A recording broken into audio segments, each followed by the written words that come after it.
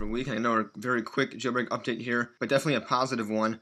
Patucci just tweeted out yesterday. He said, "Thanks to the awesome work of Planet Bean and Pimskex, or however you pronounce that, we are near ready for our release. It's a matter of days." So as long as everything goes correctly, as they are expecting it to, it will be released in less than a week here. It will be called Abstinence 2.0. There's actually three methods of jailbreaking this. When the 5.0.1 Untethered Jailbreak came out for all the devices, I believe there was also 3 ways then. But the 3 ways now are Abstinence version 2. It's going to be Red Snow and a command line tool interface, which you use like Terminal or something. And all that information is right here in this link.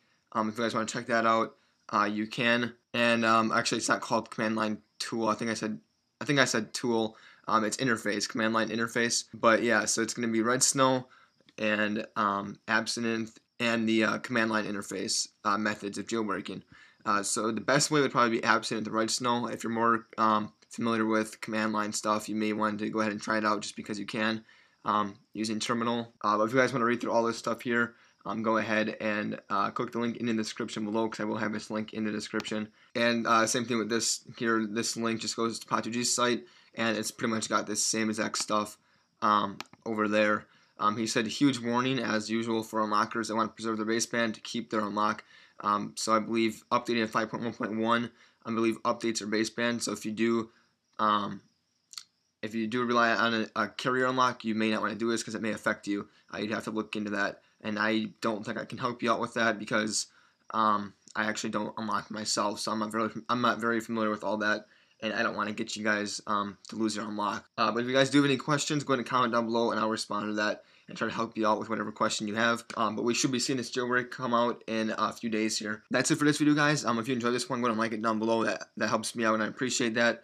Also, subscribe at the top to be notified when I release my new videos. I'll have more of these jailbreak updates as to whatever the progress of this jailbreak is.